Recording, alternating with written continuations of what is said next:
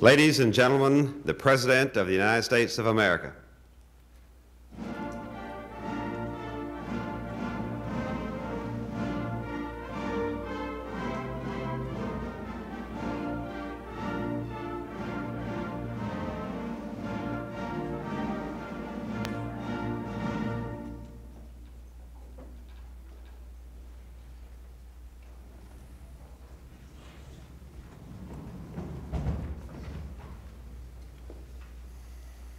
Won't you be seated, please?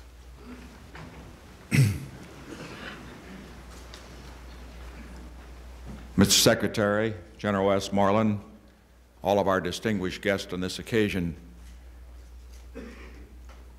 I have been honored many times since assuming the office of Presidency of the United States, but I can say from my heart that today is the highest honor.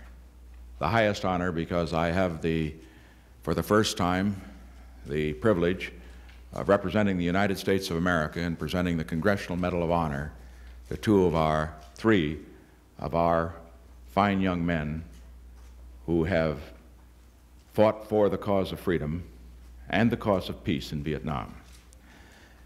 The citations will be read by the Secretary of Army, and they will tell us better than any words I could utter what these men have done beyond the call of duty. I would like to add just a personal word, a word that I think all of the American people would join me in.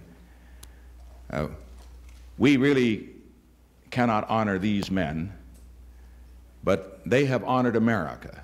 They have added to the honor of the nation by what they have done. They share several things in common.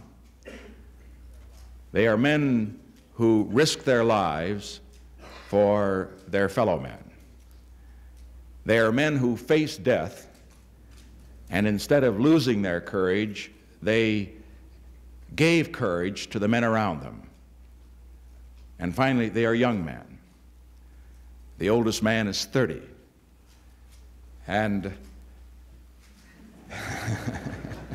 I guess we can see Sergeant Sasser is 30, and Sergeant Zabatoski is 26.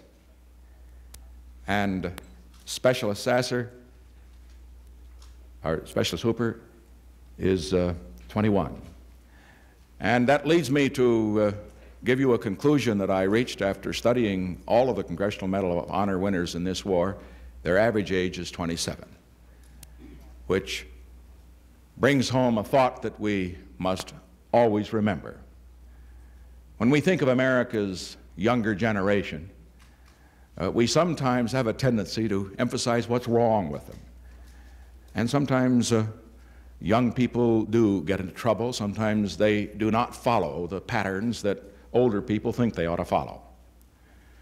But on the magnificent records of these three young men, they've demonstrated to us that we can be very proud of our younger generation. They are magnificent men, magnificent in their idealism. Idealism is often shown by words, but they have demonstrated their idealism by their deeds.